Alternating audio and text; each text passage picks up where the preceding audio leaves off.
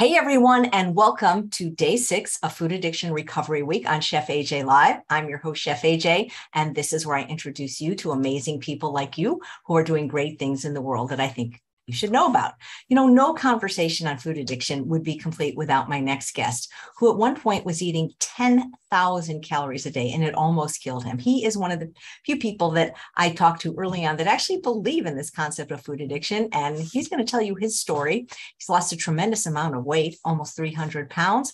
He is the host of one of the most fabulous shows you'll ever see on YouTube or listen to on iTunes. It's called the Exam Room Podcast. It's part of PCRM, and he's actually at their annual conference right now. So if you see a slurry of people coming by, you'll know why. Please welcome Chuck Carroll. It's so great to see you. Thank you so much for having me. I know I think you were the first person booked. I think now that I think about it, because you remember you had your choice of dates and times, I had this idea when we talked, and I think you honestly were the first person. I mean, look, it's food addiction. I needed to get this on the calendar because it is just astounding to me how so many people still don't identify that food can be as powerful as a drug as anything else on any street corner or any bottle of beer or alcohol or whatever the case may be. Food can get its hooks in you, and they are awfully hard to pull out. Absolutely. Well, you look younger and trimmer than the last time I saw you. So whatever you're doing, it's working. And I think a lot of people that follow me probably know your story, but people find these YouTubes, they look at the titles and maybe they don't know your story. Yeah, it's I did not always look like this. As a matter of fact, I mean, I turned 40 here in about a week, and I feel younger, and I think I look younger than I did when I was in my mid-20s and weighed 420 pounds. Definitely was not always looking like this. And I've put together a presentation that kind of walks people through my entire story, AJ, and also has a little bit of science in there about food addiction to really help people understand that what you talk about all the time that's so important, what I talk about on the exam room, is very real science, and it helps people understand why it's so daggone hard to get that weight off and to keep it off. It is very much when you have a failed diet, and I don't even like to call it failed because you learn something every time. It's just like a relapse, right? Yeah. But the cool thing is you can get right back on that wagon and lead a healthy life. I've been calling it snackcidents lately. Snackcidents. That is brilliant. Yeah, because it just doesn't feel as clinical and as you have a snackcident. Snackcident. I like that. I'm going to use that. I will credit you. That's okay. Yeah. That's all right. Oh, yeah. Man. Well, it's so great, though, that you work with Dr. Neil Barnard because he does believe in food addiction. He wrote the book, Breaking the Food Seduction. He's done genetic research on the gene for addiction. So it must be wonderful to have that validation that we're not crazy. And they look at us now, and because we're not overweight, they kind of like, but I just heard about something that might interest you. I don't know who I can get on the show to talk about it, but I recently had a doctor, Dr. Jean Jack Wang, who's doing research at the NIH, the National Institutes of Health, where they do a lot of research on addiction. And he talked about this concept that blew me away because I always felt like it was me, but I never had a word for it. He called it post-obese brain. And even though I've been slender 10 years now, I know that if you put me in the wrong environment, I'm going to be right back in the peanut butter jar. Because it's like, even though I'm abstinent, my brain, given the right set of circumstances, is going to go right back and I'm going to get up to 200 pounds again. Yep. I never want to tell myself that I've got this thing 100% licked. I love the fact that you still identify with the fact that there is that portion of your brain that probably will never change. And as you said, given the right set of circumstances, you're going to do a nose first dive into a big old jar of peanut butter, right? And that's so true for you, for me, for anybody. And that's why every day is kind of a practice. But the cool thing in practice is you get better at it every single day, and you prove to yourself every single day that you can lead this healthier life. And you don't have to do the cannonball into a jar of Skippy, Yeah, absolutely. And Skippy's even worse because it's not just the peanuts, it's the hydrogenated oil and the sugar and the salt. For sure. Oh man, I love peanut butter. But something funny, you were talking about Dr. Barnard, and I'll share the presentation here in a second if you don't mind. But one of the first shows I did with him, and I was sharing my story, he kind of like stopped me and he was like, it wasn't your fault what happened to you. And that was the first time anybody had ever said that. And I kind of like just paused. I was like, but I was the one who was going through the drive-through. I was the one eating all of this food. What do you mean it wasn't my fault?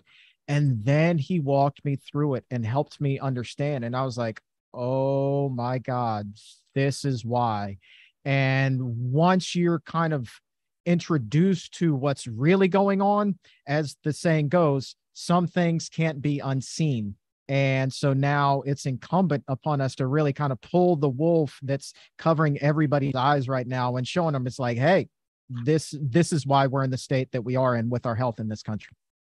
Yep, absolutely. I must have felt really good. You know, some of the other experts, like, it's not our fault, but now that we know this, it's our responsibility not to eat the foods that we know are going to perpetuate it. Absolutely. Absolutely. You can choose not to have that drink. You can choose not to have that cigarette, right?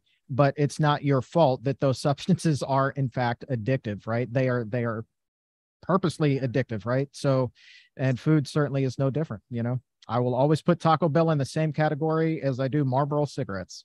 Yep. So let me go ahead, if you don't mind. I would AJ, love it. Pull up this presentation. It kind of walks people through my story here. And so for those who aren't familiar with the show, it is called the Exam Room Podcast. I do it with the Physicians Committee. And prior to doing this show, I was a reporter for both sports and news with CBS and then later NBC. So this is the old me, Chuck version 1.0. And at my heaviest, I was 420 pounds, 5 feet 5 inches tall, had a 66-inch waist, and my shirt size was a 6XL. Today, 2.0, 140 pounds, still 5'5", so I got smaller, just not taller. That's all right. 32-inch waist, and the shirt I'm wearing is a small today. Never thought I would see the day. So the question, AJ, that I think you probably get asked this a lot too, is like, well, how in the world did you ever get there? And of course, we're here today to talk about food addiction. Very real. So you talk about, is food addiction real? Emerging research coming out more and more on this, just like what we were talking about. And it's so important that people understand. I pulled this one particular study and look at what the conclusion was that the researchers in this one reached. You know, you look at this, highly processed foods may share characteristics with drugs of abuse. So you're talking about high dose, right? That's mass quantities of food. You want to eat more and more and more. Those are those cravings, and you just can't stop. And rapid rate of absorption. So as soon as you take that first bite, your brain is lighting up like a Christmas tree. And we're going to talk about that experience in a little bit.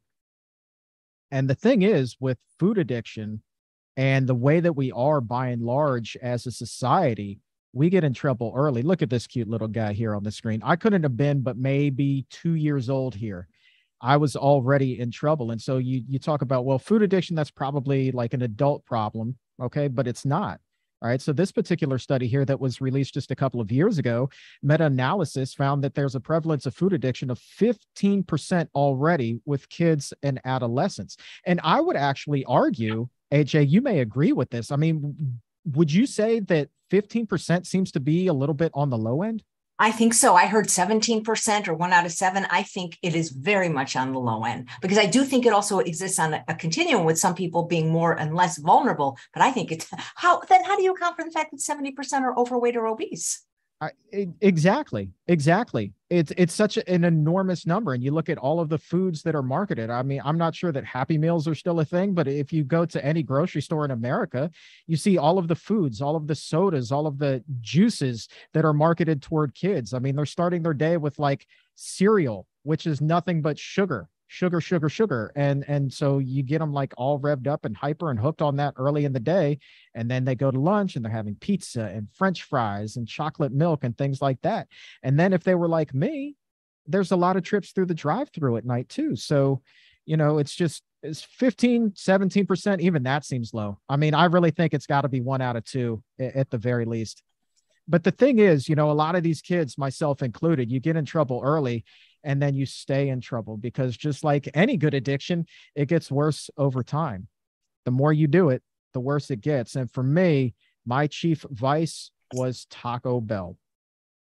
I could not go a single day without going to Taco Bell, and my order never, ever, ever ever changed, ever changed. And they knew me. They would see my car pull into the parking lot. And before I even got to the order board at the drive-through, they were like, hey, Chuck, the usual $20, please drive through. First name basis with everybody there. So here's what the order always was. 2 7-layer burritos, and you see the tail of the tape there. 860 calories, more than 30 grams of fat, more than 2,000 milligrams of sodium. And we're just getting going, because there were also 2 beef grilled stuffed burritos. They no longer sell the beef grilled stuffed burrito. They've made them even bigger now, and they call them the XL stuffed burrito. But at the time, 2 of these were 1,400 plus calories, 64 grams of fat, more than 4,200 milligrams of sodium. Of course, you go to Taco Bell, you have to get the nachos, 760 more calories, close to 40 grams of fat. You see more sodium there, more salt. Chicken quesadilla, had to get one of these, another 500 calories, close to 30 grams of fat, more sodium still. And then the cheesy potato burrito. Let me tell you about the cheesy potato burrito. This was my absolute favorite. And it horrifies me now to think that I loved this at the time. This was nothing but a fried potato wedge. I mean, battered and fried, and then wrapped up with like the nastiest grade F chili that tasted delicious to me. And then they put some nacho cheese sauce in there. And then they rolled all of that up into a burrito, and they called it the cheesy potato burrito. And one of these bad boys, close to 500 calories, 22 grams of fat. And one alone, look at the sodium on that one, 1,300 milligrams. That is insane. But because I was such a good customer, they always gave me a free caramel empanada for dessert. Weren't they kind? So what the heck? This was a freebie. You look at that. Compared to the other stuff, 300 calories and 15 grams of fat seems like nothing. But when you add everything up, the 2 7-layer burritos, the 2 beef grilled stuffed burritos, the nachos bel grande, the chicken quesadilla, the caramel empanada, and the cheesy potato burrito, you're talking about 4,370 calories, close to 200 grams of fat, and then 10,420 milligrams of sodium. That is heart stopping. Every single day, I would do this to myself, sometimes twice a day. But that was just one meal. That was my last meal of the day. There was some variation earlier in the day, but this is generally what my menu looked like. I would skip breakfast because I wanted to save those calories. I thought that it was the healthy thing to do. I thought that this was my commitment to ensuring my health, as heavy as I was and as out of shape as I was.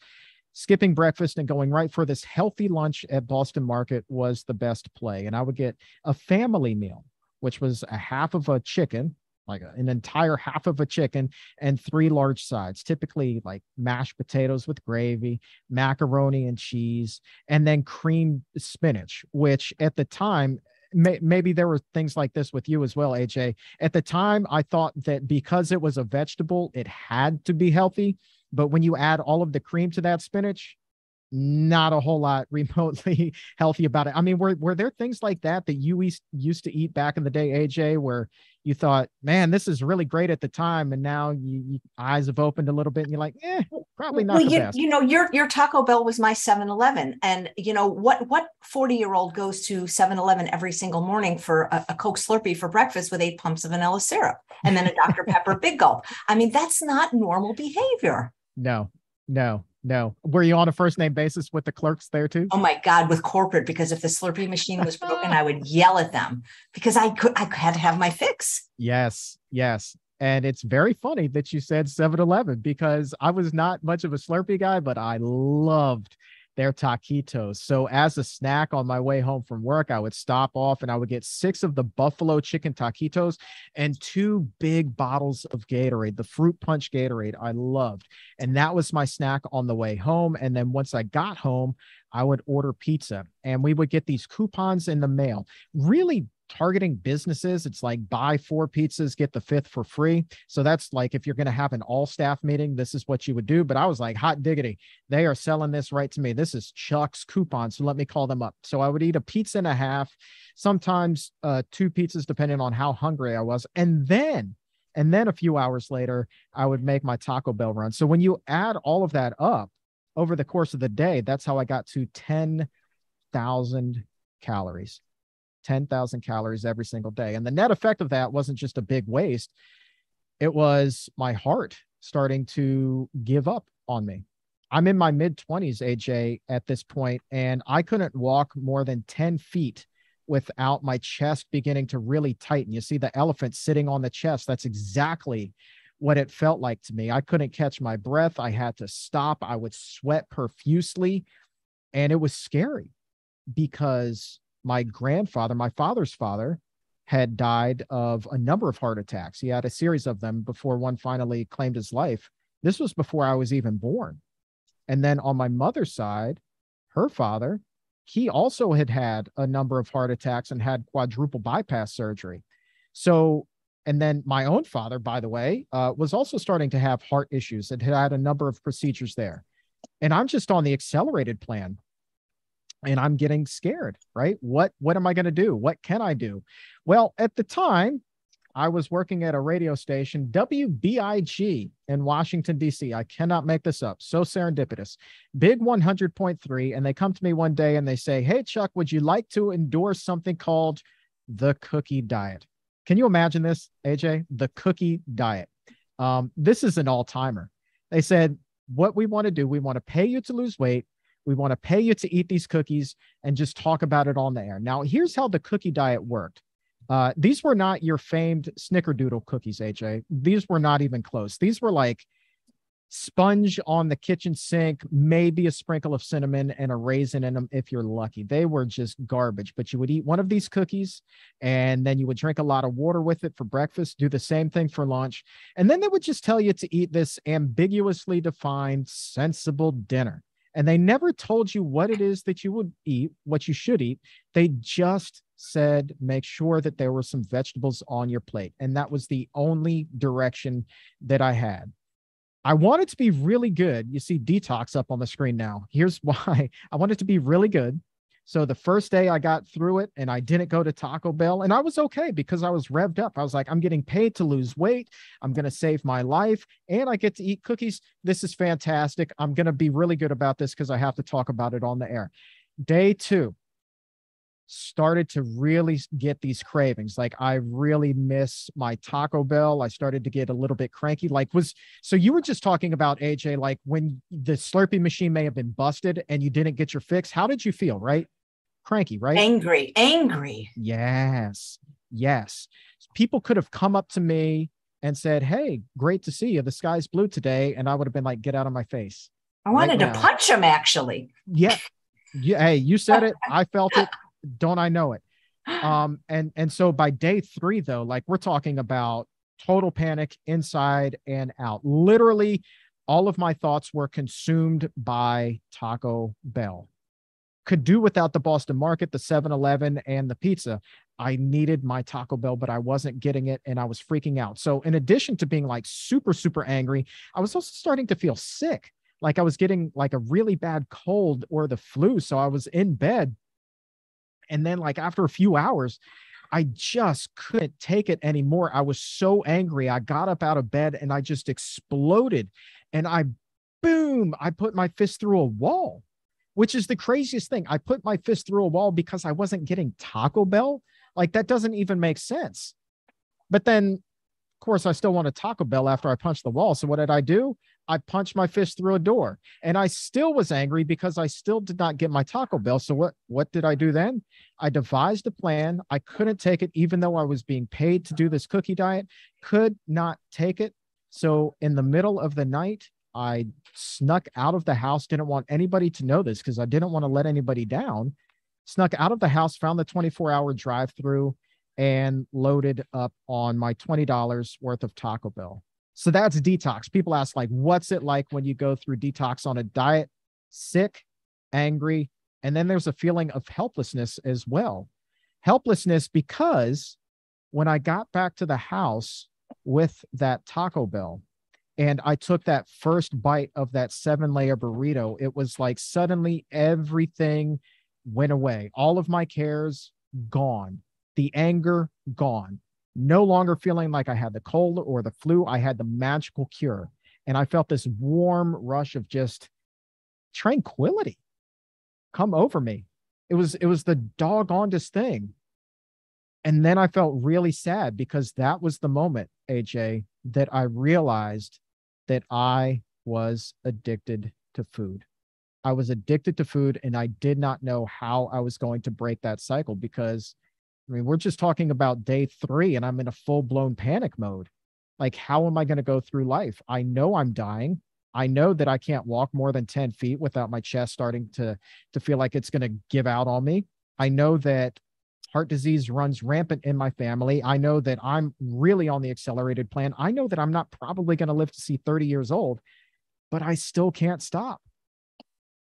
And there's a lot that comes with that emotional toll, that realization, and being that overweight. And you're supposed to be in the prime of your life in your 20s. But like, I was dating this girl at the time, and she refused to tell any of our mutual friends that we were dating. She refused to tell her family that we were dating, any of her friends that we were dating. And she begged me, keep your mouth shut.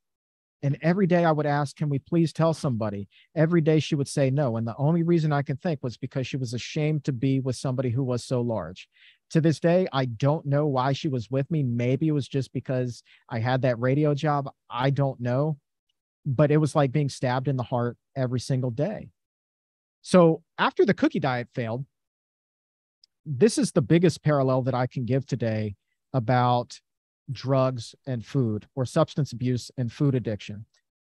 My friends actually tried to organize an intervention for me because after I was through with the cookie diet, they pulled the endorsement. After I was through with that, all of the weight came pouring back on. I mean, in a hurry. And I got up to my heaviest ever, 420 pounds. My friends had grown so concerned they wanted to hold this intervention, but I got tipped off, and I called the guy who was leading this, who I owe basically my entire career to, and is one of my best friends in the entire world. But I read him the riot act because he then became my mortal enemy. He was standing in the way of myself and my Taco Bell, and that just would not do. That absolutely would not do. So I read him the riot act. I cut him out of my life. I cut the other friends who were going to be part of this out of my life because I was not ready to end that relationship with food. Crazy, right? And then the last thing was a cross-country flight. I call it the flight of shame. And anybody who's flown knows that the airplane seats are notoriously small. At this point, I hadn't flown for many, many, many years. And I was praying, like, dear God, let me find a way to fit into this seat. Literally praying every night, the week leading up to this, let me fit in this seat. And I'm concocting ways that I'm going to make this work somehow, some way. It's going to work. The day of the flight comes, and I am just like sweating bullets here, literally and figuratively. And what I learned was that I was not the only person praying that day. Everybody on that plane was praying that day. But they weren't praying for me to be able to fit into my seat. They were praying for me not to sit next to them on that flight, because when I made that right-hand turn after boarding the plane to go up the aisle, it was like everybody stopped what they were doing and looked at me, folded their hands. Dear God, please don't let him sit next to me. Please don't let him sit next to me. And there was that sense of relief that I heard, that little, thank God, as I passed through every aisle until I eventually got to the back of the plane, got to my seat, sat down, said one more prayer, a Hail Mary at this point, please let me fit into the seat. And I tried so hard to buckle it, and I tried so hard again, and it wasn't even coming close. And I remember like lifting up my belly, even trying to get the seatbelt to fit just underneath of my belly, and it just wasn't happening. So I had to walk all the way again to the front of the plane and ask for seatbelt extender from the flight attendant, and then walk back with the seatbelt extender in my hand. And then the prayers were gone. I just got stares of judgment from everybody, and it was humiliating. And that was one of the worst experiences of my entire life. And so then you're flying across country, you got a lot of time to think. So a lot of people think, well, was it one thing? No, it was the girlfriend. It was the intervention. It was the flight of shame, all of that stuff. Plus knowing that if I continued down this route, I wouldn't be able to fit into pants much longer. I was almost even out of the Big and Tall catalog, and I wasn't going to live to see 30. I was convinced my heart would give out long before then. So that was my breaking point, and I didn't know what in the world I was going to do. I was in full-blown panic mode. And so in this particular picture, this is me going to get a sleep study so that I could qualify for weight loss surgery. I knew still nothing about healthy eating at this point. All I knew was that my eating was completely out of control, and I wanted to live. So I decided to go through with this weight loss surgery, knowing full well that people in my family had had it. I had had other close friends who had had weight loss surgery as well, and they lost a lot of weight for a few years, but just like any other diet, the weight always came pouring back. But I thought, this will at least buy me some time. This will at least get me to 40. So that way I can go to my grave saying that I tried everything. And the thing about weight loss surgery, it's not so much about rerouting your intestines or being a shortcut or a cheat to lose weight, because believe you me, there is nothing cheating about weight loss surgery. The biggest benefit from it, in my opinion, is the fact that it forces you to go through that detox. You literally don't have a choice, because for 3 months or so, if you eat that food, if you eat those taquitos, if you go to Taco Bell, you are going to be sick worse than you ever have in your entire life. And so you're forced to go through it. And it was not fun. It really did suck, but it got me over that hump, and the weight started to come off, just like it did for my family members who had it, just like my friends who had had it. So this is me about halfway or so through the weight loss journey. Lots of baggy clothes there, and lots of cool things started to happen, right? So I get my dream job. I had always loved sports. I started covering the NFL, doing my own sports media company. I started doing shows with a lot of the Washington Commanders football players and really having a grand old time.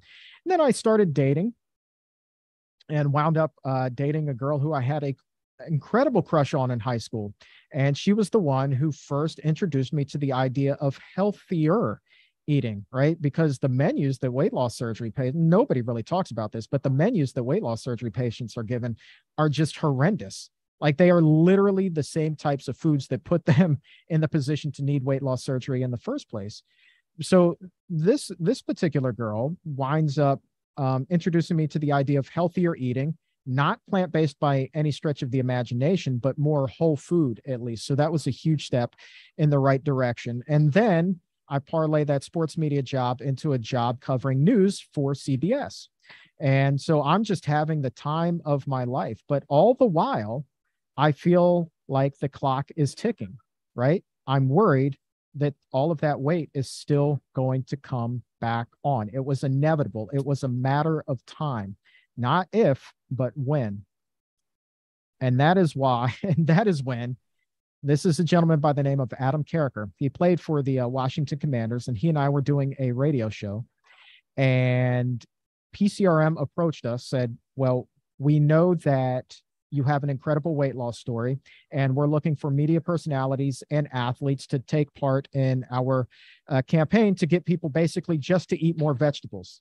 And this was, perhaps I had no idea at the time what a pivotal moment in my life this would be, but this was when I was first introduced to the idea of eating a plant-based diet.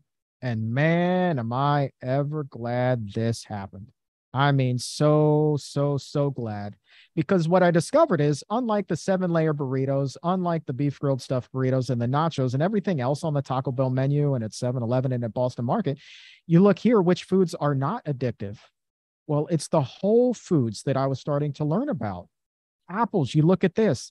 You look at the 3 criteria that these fine folks at Yale have for whether or not a food is addictive: glycemic load, sugar, fat, and then sodium, salt, right? So that's your trinity for addiction right there, my friends.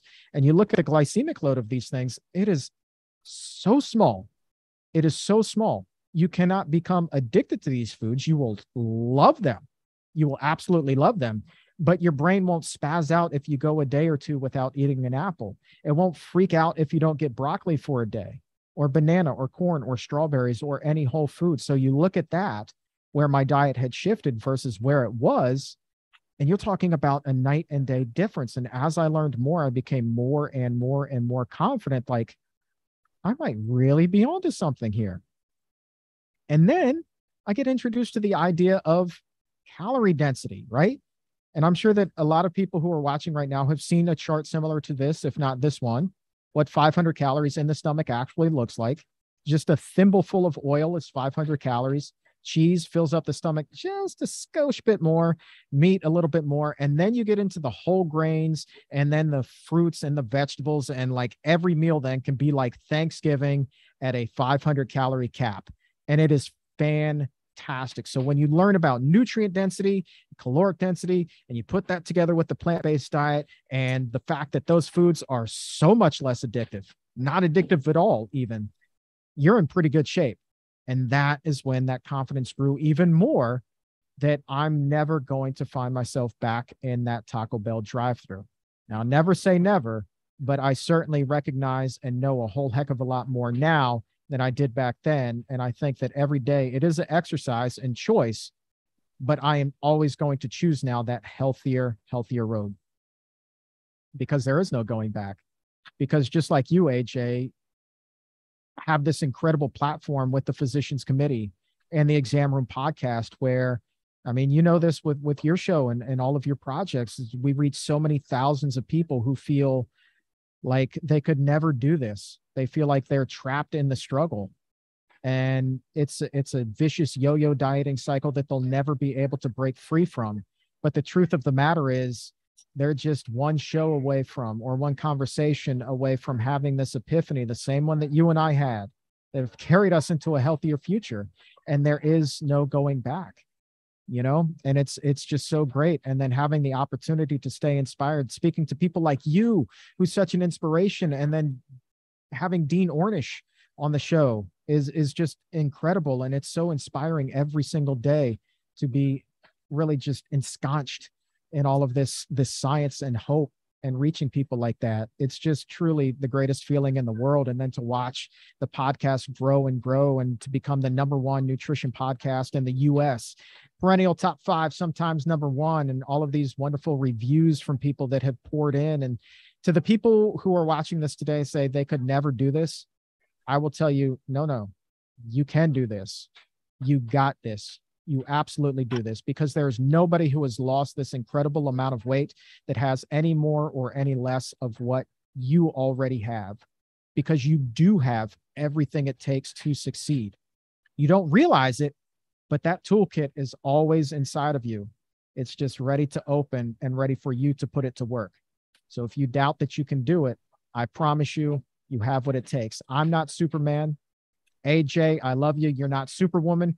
We are just human beings, but we are living proof that everybody has the internal fortitude to do what it takes to make these changes in their life, make a reality out of something that they think is completely impossible. And that is to break free of food addiction.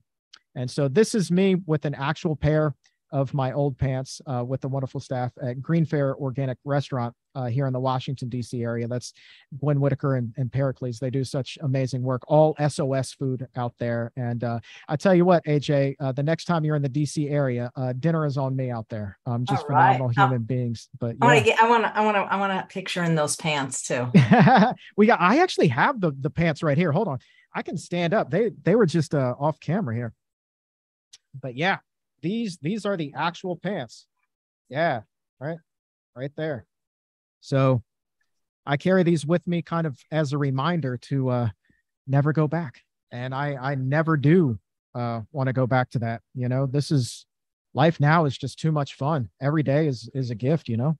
I always tell people, like, don't keep your fat clothes, but keep one piece like that. That's my one piece. That's my one piece.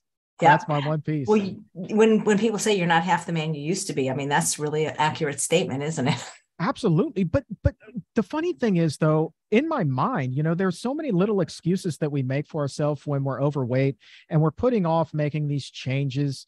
You know, I would tell myself, well, okay, I've got a 66-inch waist.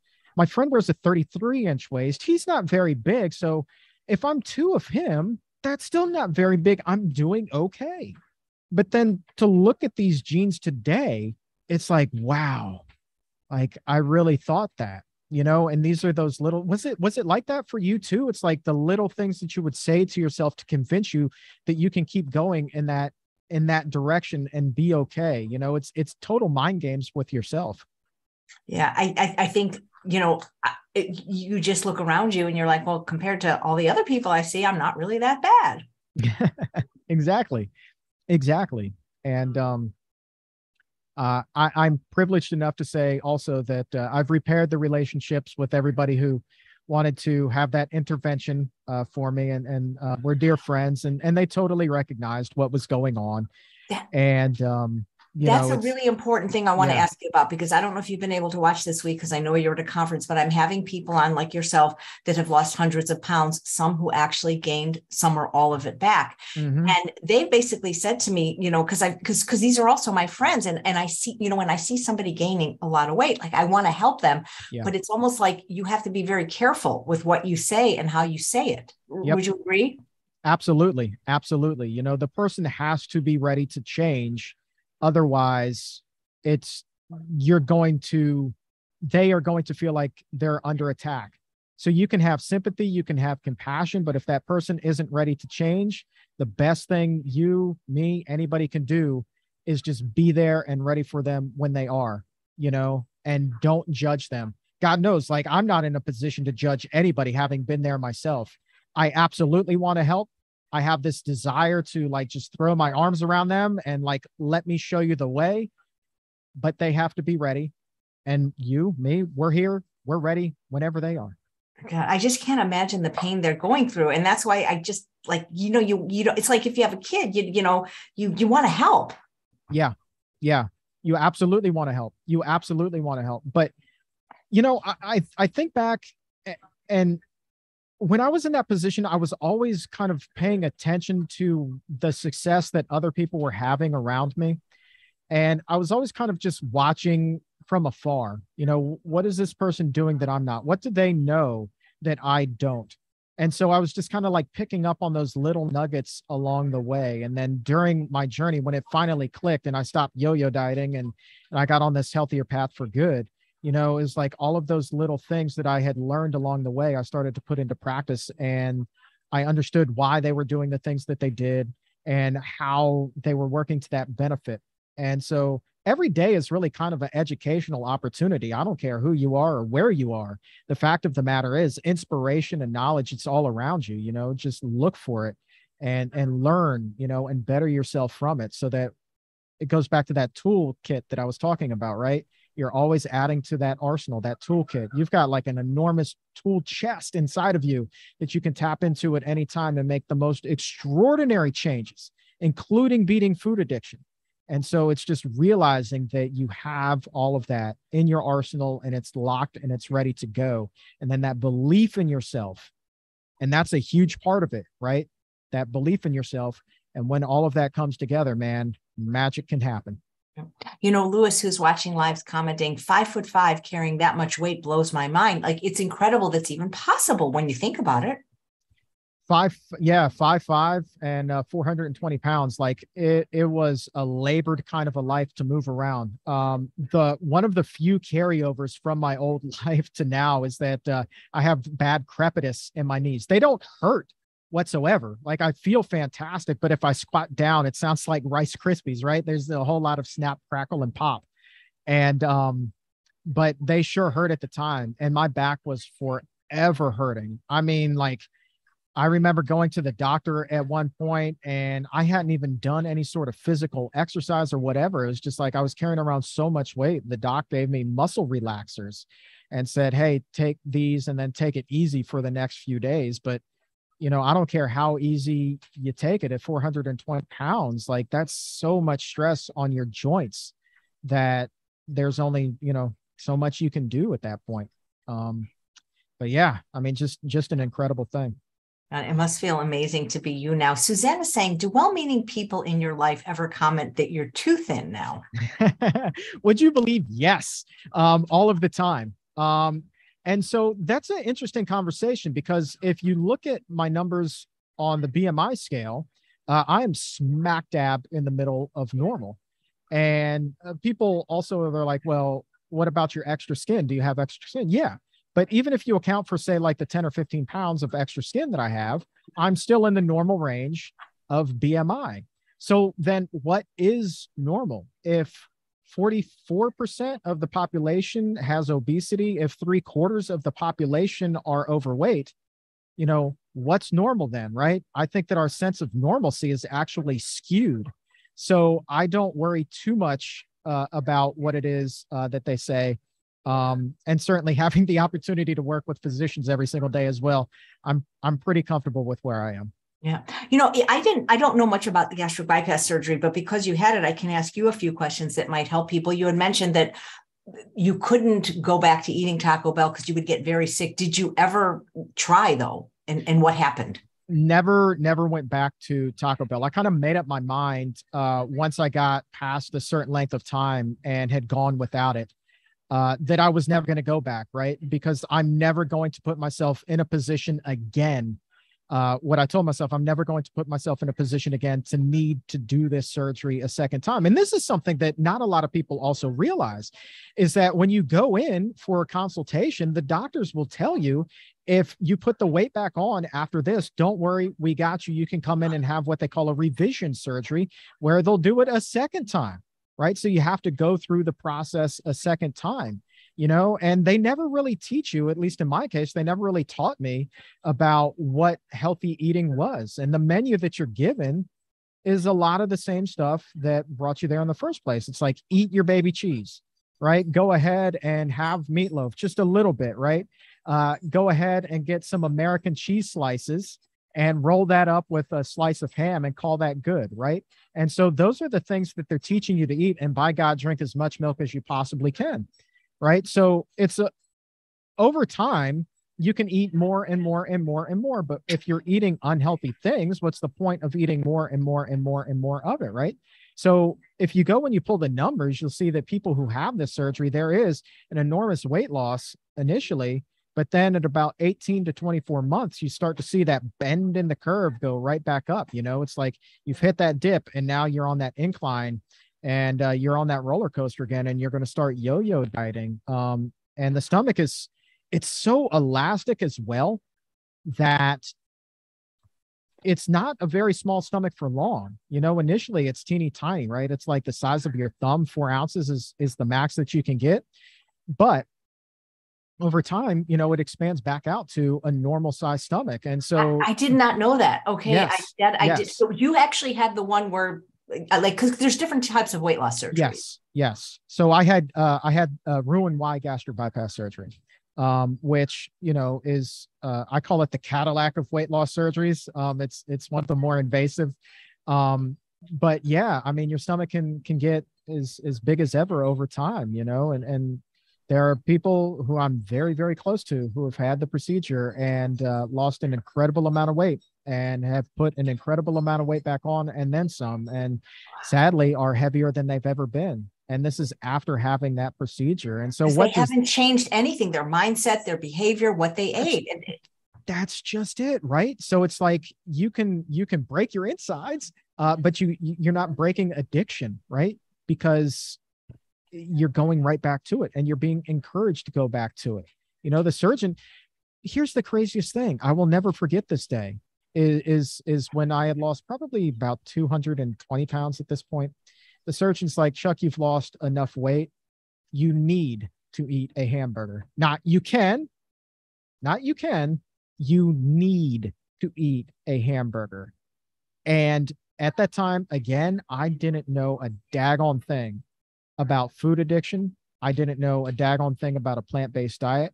But what I did know at that time was that if I were to eat that hamburger, I was going to need that revision surgery. I knew that all of the progress, that hard work that I had put in was about to be for naught.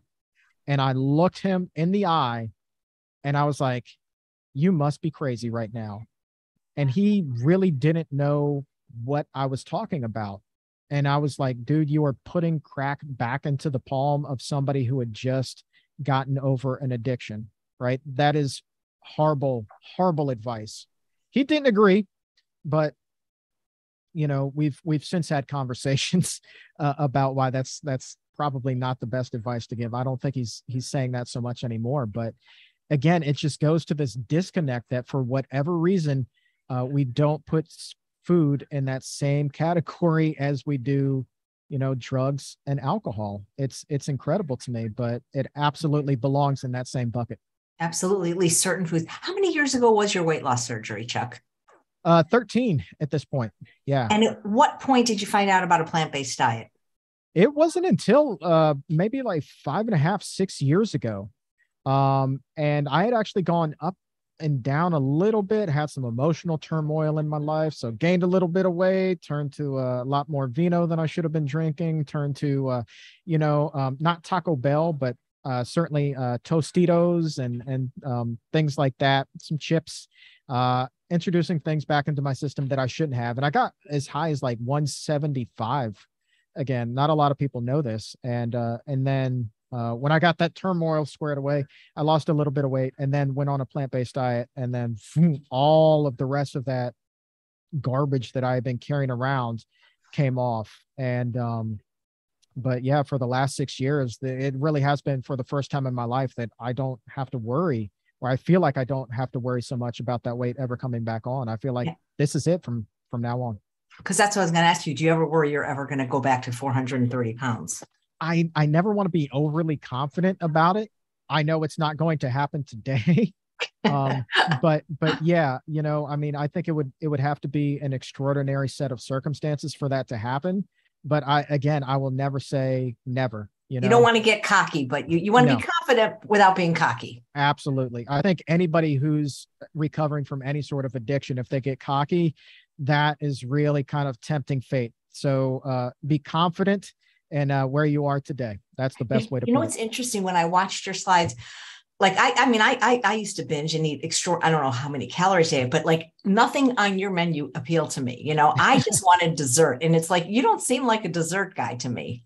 I would not have ordered the caramel empanada if they didn't throw it in there for free. I mean, that was really the only sugary thing that was on there. I mean, I'm sure that there was a lot of added sugar in those foods, unbeknownst to me.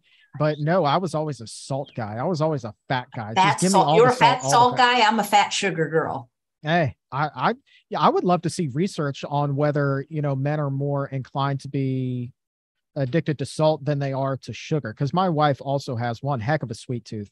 And I find that with a lot of the women that I meet, but then the guys who I talk to, who are recovering or want to get into that boat with us, it's always like the hamburgers and the French fries for them, not so much the cake and ice cream. Right. And it's flour too. Flour's in there in the buns and in the tortillas. So interesting. Yeah. So, well, it'd be good because if we were together, we wouldn't be in each other's food.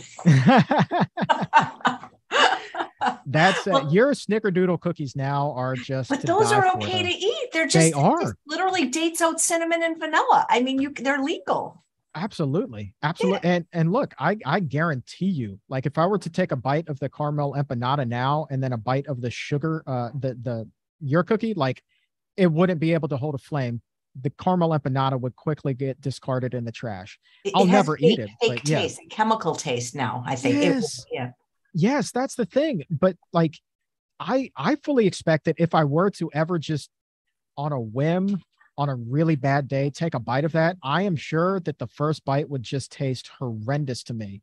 But I also am smart enough to know that the brain there are parts of the brain that wouldn't necessarily think it was so horrendous and would immediately start craving more. Absolutely. Well, Gina says, thank you, Chuck, for telling your story. I hope you have a wonderful birthday and many more years of health. We've gotten a lot out of you, but we haven't gotten a book out of you yet. No. So I think that the next couple of years, there may be some fun things on the horizon that may be coming out. So I guess stay tuned is kind of the best way to put that. I would love to be able to put it down in book form and share a lot of what I've learned. There's a brilliant neuroscientist who I'm dear friends with at the University of Miami, Dr. Mickey Witt. And she is kind of my food addiction guru. And so she and I are very close and working together on a few things. And hopefully a book will be one of those things, kind of partner or pair my story with her smarts, and this is her arena.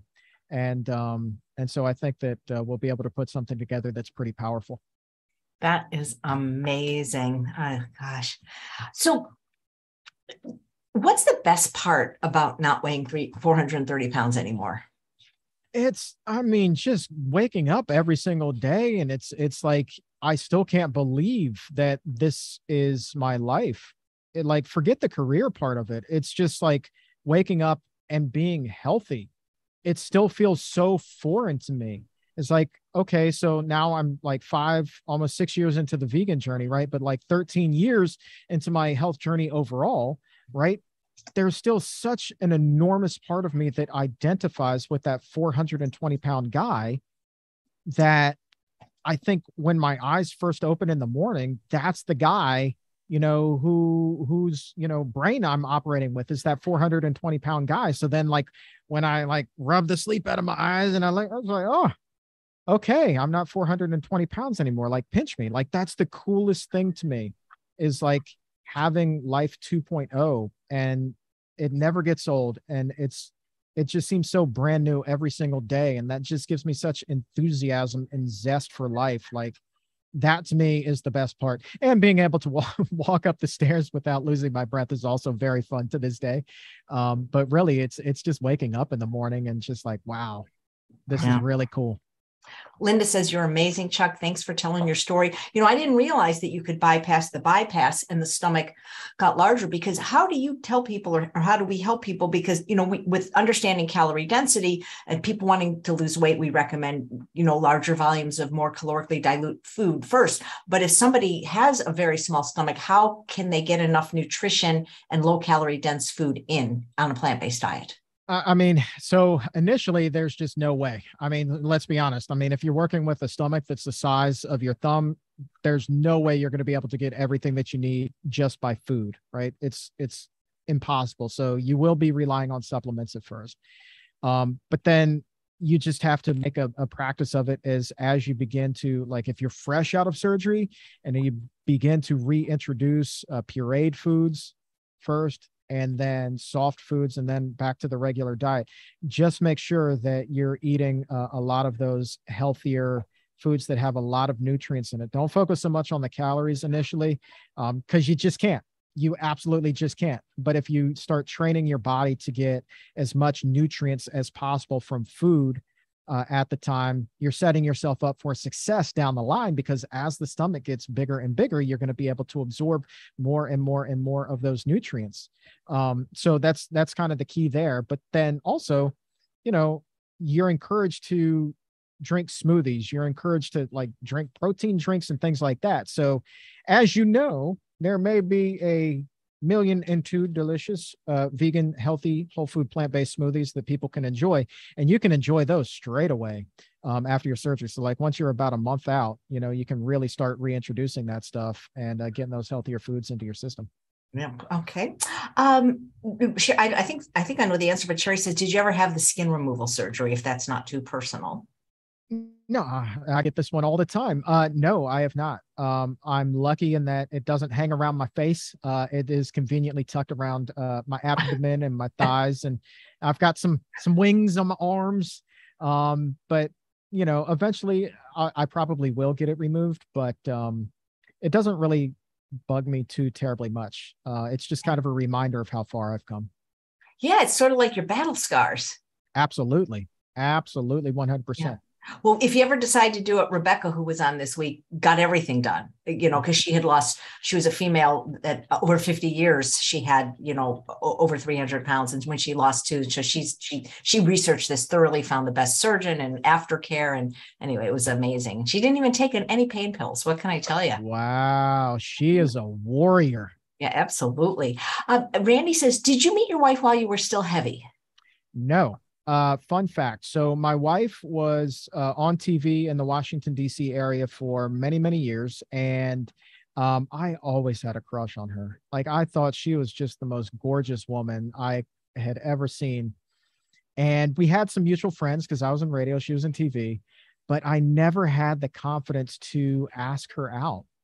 And so lo and behold, many years later, she and I wound up working together at the CBS news station in town. She was doing traffic on the afternoons, and I was a reporter. And one day I just kind of like hit the talkback button that went right into her studio, and I said hi. And it was a nervous wreck, but we never stopped talking.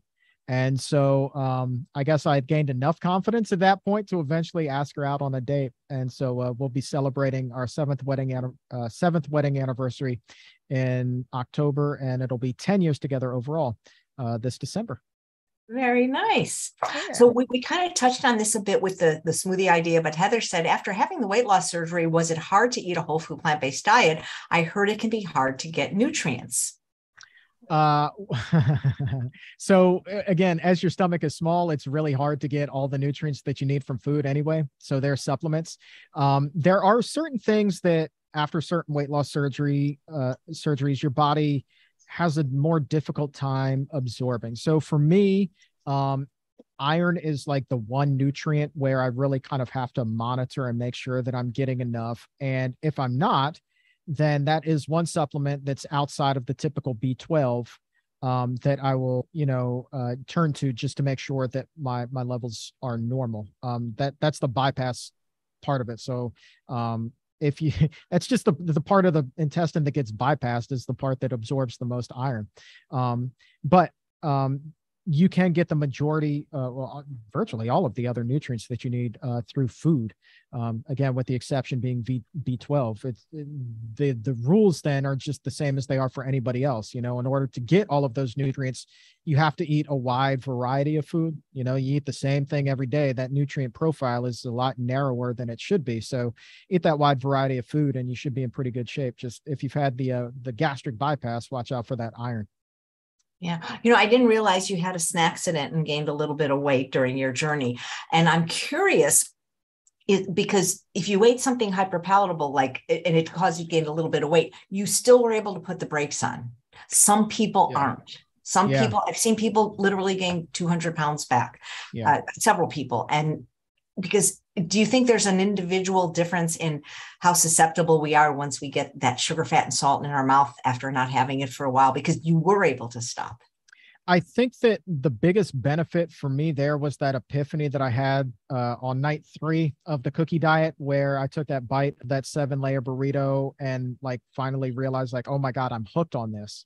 So even though giving up the Tostitos again sucked, and giving up cookies, there were baked goods and stuff that I was enjoying that I probably shouldn't have at the time either. Even though I don't have much of a sweet tooth, I needed comfort at that time. But once that emotional situation kind of got rectified, I was able to put the brakes on it. Would I have been able to do that without that epiphany? Probably not. But I did carry with me that confidence that I had already done this and I knew that I could do it again. So even though that those cravings were there, I did know, just as I've said a number of times, that I already had that tool chest inside of me that I could tap into to succeed in the long run. So that's exactly what I did. Wasn't easy, but you can do it. Yeah. But I love that, you gained a little bit of weight, but you didn't gain it all back, No. That's good. Annette says, does the fact that you lost so much weight mean that you have to eat less than other guys your size? Because I heard of this concept from some of the doctors on the Truth About Weight Loss Summit about metabolic disadvantage, that if somebody else is your height and weight, but they never were overweight, they get to eat more calories than you. I mean, I guess you could look at it like that. The the bigger the person is, the more they're going to eat. Height weighs height. Anyway, you know what I'm trying to say. But yeah, the larger the person, the more calories they're going to consume. I mean, they just require more energy. What are you going to do? I don't worry about that. I eat plenty. Nobody's ever said, dude, you're not eating enough. So I don't really worry about it. But the one thing I am very aware of, also, this is very important, is recognizing when I am full and not eating past that, because that also is kind of like opening Pandora's box. That's something that I used to do a lot back in the day, right? It takes a strong will to eat all of that Taco Bell, right? So I wanted to make sure that this go around, I never did that. And so I just tell myself when I'm full, and I still feel like I should keep going. It's like, easy does it, man, because the food's still going to be there in a few hours when you're hungry again. So don't worry about it. The food's not going anywhere. Just hit pause and then come back to it. And that helps. Like it's the little things like that, AJ, that help the most for me now along this journey. Right. Well, Clark says you're an inspiration. When you had developed this habit of eating this food a lot, so it couldn't all be just emotional eating. You know what I mean? That's why I think it's an addiction, because you've had bad days and you might have medicated with food, but there was such a compulsion to have it all the time. No question. I mean, like a bad day could trigger it. A bad day was like the excuse. But yeah, good days, bad days, best days, worst days, like it didn't matter, right? Like there was always going to be that food. Like emotion was irrelevant, right? It was just all, it wasn't emotion. It was just motion, going through the motion of going to the drive-through, right? I was just like a machine, like cranking it out. Here's $20. Here's your heart attack in a sec. Here's $20. Here's your heart attack in a sec. And every single day it was the same thing. And so like, there wasn't really a whole lot of thought or emotion that went into it. It was just compulsion, just going through the motions of eating garbage. Absolutely. Tell us like a little bit about what you eat today. Well, as a matter of fact, let me tell you what's being served at the conference here. Today, I just had like this wonderful like chickpea curry thing on brown rice that the vegan roadie, I don't know if you know him, Dustin Harder. He's crafted together part of the Physicians Committee's incredible Universal Meals program. And so we just had like a wide array of samples up there, one of which was the chickpea curry that was just fantastic. There was also some sort of not mac and cheese that was up there. I think it may have been made from like butternut squash or something like that. Some sort of fanciness there that was really good. There was some sort of a quinoa salad that was there that was also pretty daggone tasty. But if I'm at home, my favorite thing in the world is a kitchen sink salad. Now, before you say, oh, here's the vegan talking about eating salad, let me tune out. This guy, nah, he's lost me. No, this is not your salad. There just happens to be some greens in it, right? This salad has like grains in it, right? So it's either brown rice or quinoa or farro, like whatever I want, whatever's in the fridge is going in there, right? And then you got to get some bean in there, whether it's chickpeas or black beans or pinto beans, it doesn't really matter. That's going in there. And then I am notorious for roasting vegetables in the air fryer. So everything that I got in the fridge that I've been roasting that week, whether it is squash, whether it is red peppers, whether it is Brussels sprouts, broccoli, whatever the case may be, whatever vegetable I have roasted, that's going in there too. And then I'm always going to cut up a sweet potato, and it's got to be like really, really, really soft. Here's your pro tip: really, really, really soft sweet potato that you bake to perfection. And then you take the skin off of that, you put that in the salad, and then you put a top on your salad, right? You want to make the salad in a big, big, big bowl. And then you just shake it up. You shake it, you shake it, you shake it. And then that sweet potato kind of spreads out over the greens and the grains and the vegetables in there. And that becomes your dressing. What does a sweet potato not have? Fat. So now you've got a fat-free dressing there that is sweet. It is succulent. It is fantastic. A whole bunch of roasted vegetables. You got some amazing grains and greens in there. And let me tell you something, even the old 420-pound me would have appreciated the heck out of this salad. That is how good it is, right? That is absolutely how good that is. That is my favorite thing in the entire world to eat, hands down. It sounds delicious. Maybe you could show it sometime. Come on the show and make it, because my mouth is watering. You got a deal. You got a deal. Love it. Do you eat 3 meals a day, or do you snack, or do you just kind of go out when you're hungry? I do. So it's 3 meals. There is a lot to be said for fasting. I am not in that group. I just make sure not to eat late at night. But yeah, I will eat 3 meals, and then sometimes a snack if I'm feeling like I could use a little bit more. So that's it. But again, like the key for me is just not eating past full. And the thing is, the other discussion that I like to have for people is like, okay, well, I'm doing what works for me. AJ, you may be doing what works for you. And for each of us, what we're doing works very, very well. But that may not work for somebody else, right? You have to find what works for you. You can hear advice from me. You can hear advice from you. You can read a lot of research studies, and you take all of this great information that's out there, and then you put it all together in a way that makes the most sense for you, in a way that works for you. And that's how this becomes something other than a diet and turns into a lifestyle that is sustainable, so that you don't have to wake up in the morning in total fear that you're going to go through a relapse, or as you call them, snackcidents. Kinder, gentler term. Chuck, bear with me, girl who has been on the show before, watching from Hong Kong. Nice to see you again. She writes in the chat that any food addiction is actually the addiction to sugar, oil, and salt.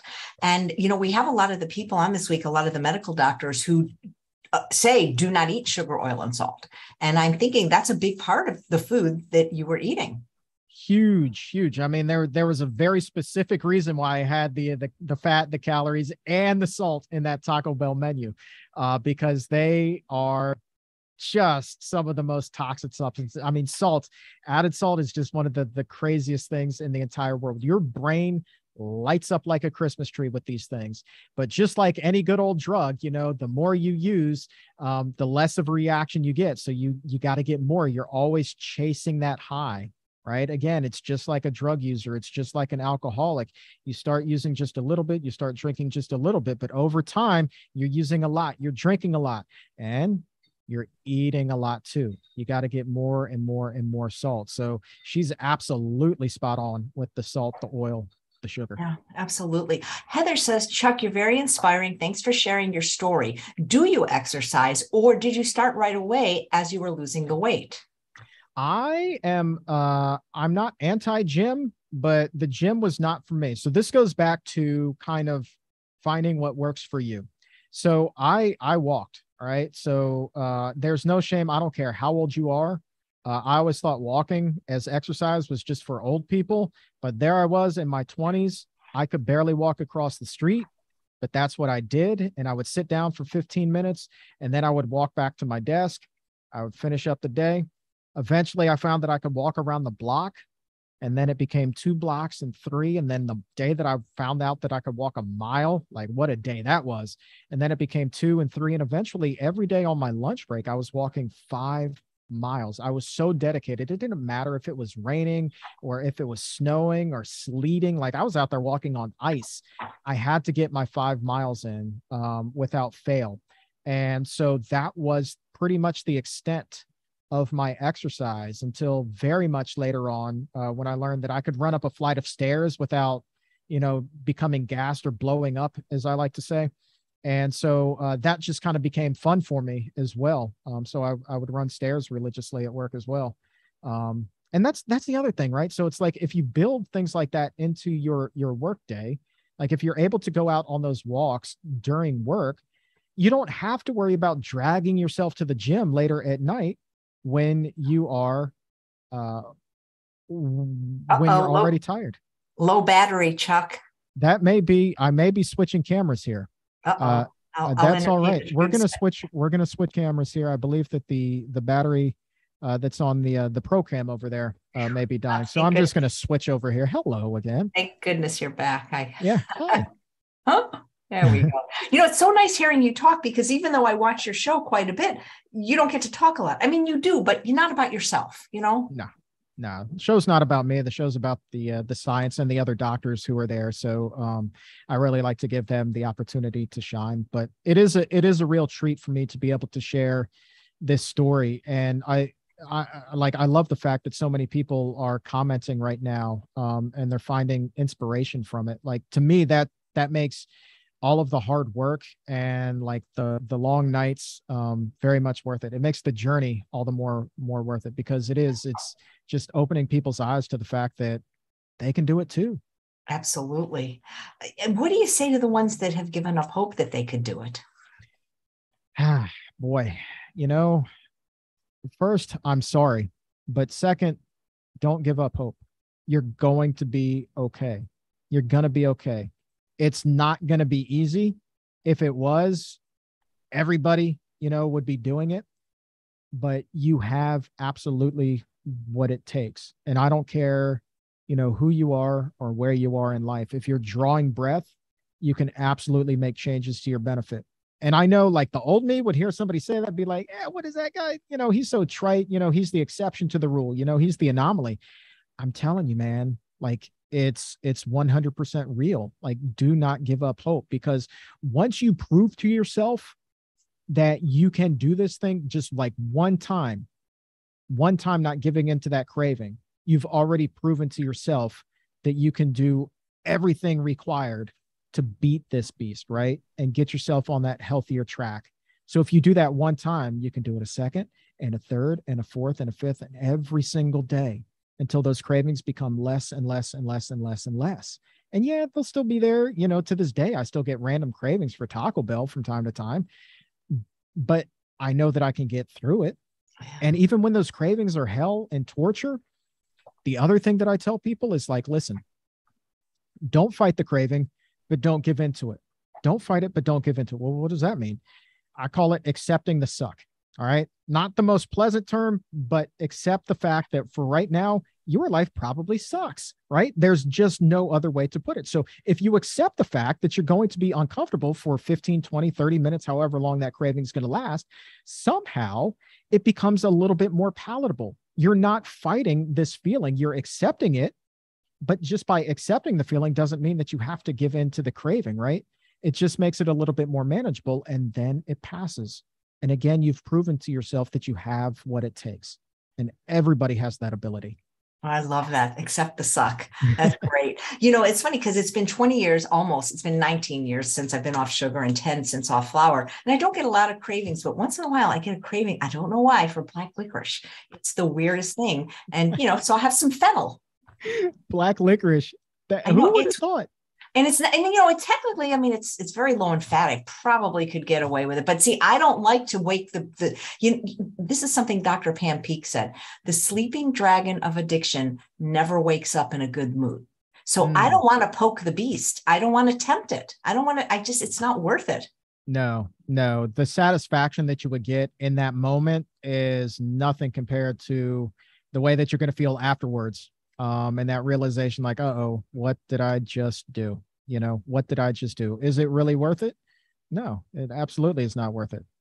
I know that that's an unpleasant feeling, and I'm all about feeling good. So I don't want to do anything that's going to take me away from my feel goods. Because I don't have snacks in insurance. I think you have to buy that at True North or something. Yeah, right. Melinda says, do you ever do shows on what you eat routinely, or any thought of writing a cookbook? I don't know if I've got quite your culinary skill set, AJ, but I might. There's so many things that you can do with the air fryer to roast the vegetables. It's like, I'm not a culinary whiz, right? Like I'm just not, but I know how to do certain things. And I found that cooking is a lot easier than people think that it is, especially like when you got all of these fun gadgets you can bring into the kitchen that do the work for you, like air fryers. It's just like you set it and you walk away and it does everything for you, basically. Like your hardest job is chopping things up, basically, right? And anybody can chop anything up. It doesn't have to be a beautifully diced onion or anything like that. Oh, man, just chunks, man. Just make chunks and throw it in there. You're going to like chew it all up anyway, right? So yeah, maybe, it could just be like the every man's cookbook. Every man and woman's cookbook, right? I love it. I want everybody. I got to read you these funny comments. Alyssa says, I wonder if the Taco Bell folks noticed when Chuck stopped coming through the drive-through. And Dave said they probably had to close that one. They very well, they did for a time. That one shut down. It was sadly only for renovations. But yeah, one of the things I didn't get a chance to talk about was the time that I went through the drive-through, and instead of $20, please pull through. Good to see you, Chuck. It was, hey, Chuck, you eat too much. It's like, wow. Oh, and a God. Good day to you too. Yeah. Wow. We talked about whether being able to say to a loved one, but this was basically somebody that wasn't even a friend. Yeah. And I remember just being mortified and pulling up to the window that day. And it was like, I always had a lie at the ready because I suspected at some point somebody would call me out on this. And I was like, no, I'm always taking it back to the office. It's just a group of us guys that eat the same thing. They knew I was full of it. I knew I was full of it, but I had to do this dance. And yeah, that was not the best day. That was not the best day. So I drove down the road about a mile and a half to the next Taco Bell after that. And you know what? Now with Dash Door and food delivery, the person doesn't even have to be seen. You can pay for it and they can leave it. It makes it even easier for a food addict to hide. Absolutely. In isolation. Absolutely. And I am 100% convinced you are spot on with that. I think that that's probably, we're in the midst of a serious epidemic of that right now, right? Because literally everything is at our fingertips. You don't have to get out of your pajamas. You don't even have to get out of bed. Just pick up your phone and place your order, right? And it comes right to your door. And it's scary, right? You know, how many options there are for fast food and junk food and things like that, and how few options there are for healthy delivery services, right? Yeah. So, well, I think about that show. I don't know if you ever watched it, My 600-Pound Life. Some of the individuals don't even get out of bed. Somebody's bringing them the food. Yeah. There are definitely enablers there. And I don't, it's hard for me to watch that show because it's like so reminiscent. I don't watch it. We got rid of TV in 2019, but we did watch it. And we watched during dinner, which was not the best time actually. But yeah, I feel so bad because you wonder that if they didn't have the people enabling them, I mean, it would be much harder for them to get that food. Yeah. And, also the thing that I don't like about that show is that, having had weight loss surgery myself, again, like you're missing out on the core fundamentals of nutrition, right? They're just saying like, you need to lose this amount of weight before you can have the surgery. You need to prove to me that you can do it. They never tell you how to do it. Just stop eating the food. Like it's that easy. It's not that easy. You can't just wave a magic wand, man. You're like missing such a huge, enormous piece of the puzzle here. And so for that to go unaddressed, like I'm a pretty easygoing guy, but that angers me. It's like you are doing this person a disservice. You're telling them that they're going to die, but you're not telling them how to save their life, right? That to me is not fair. Yeah. Mary says, any tip for those supporting those who are on a tough weight loss journey? Mary, do you mean like, are you the one on the journey and you want to know how people can support you, or do you want to know how to support others? Or maybe Chuck can answer it both ways. How to support somebody who's on a weight loss journey. A tough weight loss journey. A tough weight loss journey. Not enable them. Number one, not have food in the environment that they can't eat. Yeah. That's what I would say. So, yeah, I mean, you got to get the crack out of the crack house. Number one, right? Don't be around those things. And then, two, just be there to love and support them. I'm sorry. There's a special guest who kind of like caught my attention. Do you know Dr. Alan Desmond? Hey, yes, Jay, I've met him. So nice to see you. I wish you were here. Oh my God, me too. You look great. How are you? Oh, wow. Yeah, I warned Chuck I might come and photobomb. So nice to see you. You're looking glamorous as usual. Desmond. Oh my goodness. You have all the celebrities there. Yeah, this is my guy. He introduced me to Ethiopian food last night. Yeah, we had a really, really good meal last night, didn't we? No, it was so fantastic. Good. Yeah. I hadn't had Ethiopian food for quite a while. But I got to tell you, the vegan scene in DC is thriving. I've been eating my way around your nation's capital. It's been absolutely fantastic. Oh and I'm gonna butt out. I've just been totally photobombing. I'll talk to you soon. Chuck. Yeah. Lovely to see you, AJ. 5 minutes. Dr. Desmond. Yep. All right, cool. Yeah. So it's so cool to meet him. That's my dude right there. Yeah, I think Brenda Davis is there. She told me she was going. Yeah, Brenda's going to be on the show in a little bit. Yeah, I'm going to be talking to a lot of people. I wish you were here. I mean, we could totally do an episode. That'd be so fun. How many people came to the conference this year? 600. So yeah, it was 600. Ordinarily, it's a little bit more, but we're still trying to allow for social distancing and being safe and all of that good stuff. So, it's still a healthy room. Like I'm looking straight past the camera right now, and that conference room over there is pretty daggone full, and it's kind of cool to see. Yeah, that's great. So you do think that the environment is important because going back to what we were talking. Yes. So like, especially early in the journey, right? When you are having a lot of questions about how strong your willpower and how strong your resolve is, right? So it's best just not to have that stuff around you, right? So like Taco Bell became the enemy to me, McDonald's became the mortal enemy to me, and they were not in my house, they were not in my life, they were nowhere to be found except for when I was driving past them on my way to and from work, right? So it's best just to get all of that stuff out of the environment if you're able to do so. And if you're with somebody who is not eating the way that you are, one of the best things, and I've learned this actually since my father-in-law has moved in, and he loves him some standard American diet. So suddenly I've got like, and people like will be shocked to know this, like I've got like Hostess mini donuts. I've got like potato chips galore, tater tots. It's just like all kinds of like Twinkies and moon pies and just stuff that I wouldn't touch with a 10-foot pole now. So when I go into my pantry, like I'm actually seeing a lot of that. And it is taken, it took me a long time to get to the point where I am today, where I'm able to deal with that. But I do know that, years earlier in this journey, I'd be lost. Right.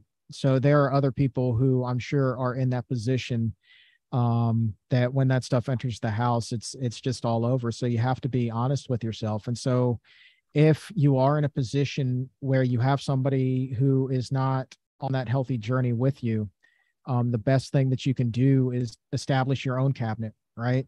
So this is exclusively yours, that is exclusively theirs, and there can be no cross-contamination. That way, when you open the cabinet drawer, you're not seeing the ring dings, you're not seeing the moon pies, you're not seeing the potato chips. When you open that drawer, you're seeing your healthier options. And that means you're not going to trigger your cravings, right? So out of sight, out of mind. That's the best thing that you can do if you're in that situation. And I actually think, that's going to work, it's not. If it got to the point where it was bothering you, you'd do something, right? Yeah. You would have to have that conversation with the person, and an open and honest one. And, I think that if that person truly cared about you, they're going to want to support you, and you'll come to some sort of an agreement. One way or another, you can always work it out. Don't be afraid to have those conversations, even if they may think that you're crazy. And they think that you're doing this like whole crazy hippie vegan thing. And the next thing you know, you're going to be hugging trees and burning incense and sage and all of that good stuff. Just stay strong. Be like, it's not about that. It's about my health. And this is what I got to do for me. So, I need your support. If you love me, support me. And 9 times out of 10, they will. Yep. Jesse, want to know, is your wife plant-based? She is. She Nice. is. She absolutely is. She's got a little bit more leniency in her diet as far as the kinds of plant-based food she will eat. But she is indeed plant-based. She's such a softie for animals, though. I mean, my God, does this woman love her some animals? So the convincing her to go on a plant-based diet was not much of a chore for me at all. Wow. I'm curious, Chuck, have you ever tried to recreate some of your Taco Bell favorites in a healthy manner? Oh, yeah, I have thought about this, right? It took me, honestly, a while to even get comfortable with the idea of eating a wrap, because I just associated it with a burrito. I don't care how healthy it is. I just associated it with like, this is what I used to eat. I can't do it. Over the last couple of years, I've become more comfortable with, well, actually, this is like just whole grains, whole beans. Like there's no salt added. There's no, fat. There's no oil. There's none of that crap in there. And so when you add that with a ton of kimchi, oh my God, do I love beans, rice, and kimchi. Wrap that up. I should have talked about that earlier. I'm good to go with that. You throw some greens in there too. Like I'm okay. I can eat that every day and feel very comfortable with that now. But I would never try to replicate anything like a chicken quesadilla or a cheesy potato burrito. I think that's when you're really opening up Pandora's box, a recipe for disaster. Because sure, you could find a vegan way to do it. Doesn't necessarily mean it would be the best idea. Right. Is the food pretty healthy, working every day at PCRM, or people sneaking junk in? It's pretty healthy, actually. I mean, we're kind of, in this community where we know so much about the science and what, the food can do, both good and bad to your body, right? So when you're kind of ensconced in that, you're ingrained in it, and it's day in and it's day out, it makes it easier to make healthier choices. Plus, like, I'm not the best cook in the world, but let me tell you, like, there are some people in the office, AJ, that can do some incredible things with the simplest of ingredients. And I'm not saying they're nearly as good as your snickerdoodle cookies, but they're pretty daggone good. That must be so fun where you work. It is. I mean, it's cool, right? Like, I don't want to say that we're a group of do-gooders, but we genuinely believe in what it is that we're doing and the positive impact that can have on a global effect. And for me, it's not just the global effect. It's like reaching one person at a time and hearing from one person at a time just absolutely makes my day, because it's like, that's another person that we've reached, right? And it's kind of like every time I do a show, I feel like I'm talking to the old me and letting that person know that it's going to be okay. There is a healthier way, and you can find it. You can get on that path and you can succeed on it. And you're going to have a greater appreciation for food than you ever could have possibly imagined before, right? You think you love food now? No, my friend, just wait a few years and wait and see. And so it's kind of cool when other people are having that epiphany as well. Yeah. Well, I always said, like, if vegan had a president, it should be Dr. Barnard. He just walked by a few minutes ago. I will let him know. Yeah, I'll tell him to throw his hat in there. He's so humble. The person that dissed you, the girlfriend, does she know how like gorgeous and successful you are now? I mean, the humble part of me is like, why does it matter? But there's also a big part of me that's like, boy, I hope she realizes. Well, I hope she's watching today. I was like, hi. Yeah. I'm sure she does. I'd be shocked if she didn't, to be honest with you. Yeah. But it's okay. Like, in the end, I think that we both wound up in a much better place. I don't know exactly where she is, but I think that you would have had to have been in a pretty negative space if you were asking that much negativity of another person, feeling comfortable enough to ask somebody to do something like that and essentially emotionally beat them down every single day, like what's going on in her life, so I hope that she's found a little bit more peace these days. Nice. Do you remember, the dark night of the soul that was your really, that moment when you just said enough? Do you remember that feeling in that moment? And why don't some people reach that moment? I don't know. And I don't exactly remember the exact moment. I just remember being fed up and knowing that I was going to die if I didn't make some changes. And so I needed to make some changes, and boy, did I make them. And I don't know why people don't realize that they have reached rock bottom, or maybe rock bottom for them is a lot lower than they thought that it was. Or maybe they've just decided that it's easier to continue going down this path and they've already thrown in the towel because it's just going to be too hard to change. And those are the people, honestly, AJ, that I want to reach the most, right? I want the people who are in the deepest, darkest holes, like just in the depths of hell when it comes to their health. And I want to, be the one to throw down that lifeline and pull them up and let them know that it's going to be okay. That is such a that's so beautiful to say that. Thank you. I appreciate so much the work you do. There's a comment from Angela that you have, I have the most amazing guests I know, but it's Violet who says you have an amazing voice. I've always said that, even if you didn't look so good, I love the sound of your voice, which is perfect for somebody that does a podcast. Thank you. It comes in handy. Yeah. Yeah. So is your family proud of you? I think that they are. I know there are a lot of questions have been asked. People looking to improve their own health, which is pretty humbling. And I know that they're very, very proud of all the things that I've been able to accomplish, both personally and professionally. And it's kind of cool to be a little bit of inspiration for some of them as well. Nice. Well, Chuck, it's always great and inspiring. And just talking to you. You're so motivating and positive and just adorable too. Cool. Well, I feel the same way about you. I love coming on your show. I love it when you come on the exam room. Like, if you and I ever got together, I'm telling you, if we teamed up for a project, I mean, it would be the most incredible thing in the history. It's swirling in my head because, you're the savory and I'm the sweet, and there's got to be something in there right there. Yes. All right. Yeah. All right. And to take the time to do it during a busy conference, I really appreciate it. Oh, are you kidding me, man? This has been a blast. I'll do it any day. Just name it and I'll be here. Yeah, and thank you so much. And guys, don't forget to subscribe to, listen to the Exam Room podcast. You can listen to it afterwards on iTunes. You can watch it live daily, Monday through Friday at noon Eastern time, which is 9 a.m. Pacific time. You got it.